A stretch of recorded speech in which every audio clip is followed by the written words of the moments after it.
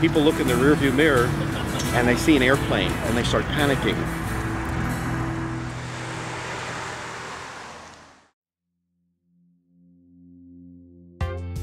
The plane car is the brainchild of 56-year-old Atlanta resident Mark Ray, who has previously built a roadworthy boat car. My 17-year-old daughter Brianna encouraged me to build something else because she said that I was kind of getting bored with the boat car, which is still a very unusual vehicle, but I came up with the idea of building a plane car. The vehicle was constructed from a Chevrolet Tracker and a 2003 Cirrus SR22. The Cirrus was perfect for me.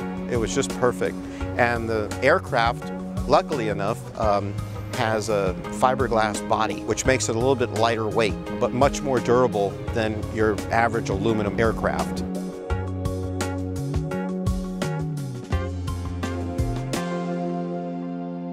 Despite having the vision for his project, Mark was happy to let others do the hard work. I'm not the type of individual that gets their hands real dirty and involved in ripping metal and cutting things and whatever. I'd rather come up with the idea, write the check, and then have the vehicle when it's done. I went to a body shop and he took the entire body off. It was a Coming Collision where I live. Then I went to another shop, Flex-Fab, also in my area. They fabricated the two together to make it one. The next challenge was to make his creation road legal. I put on side view mirrors, tail lights. It has headlights, has a rear view mirror. It's got a tag light. It's got seat belts, and yes, it's past emissions. The tail used to come out another, I'd say 15 or 20 inches.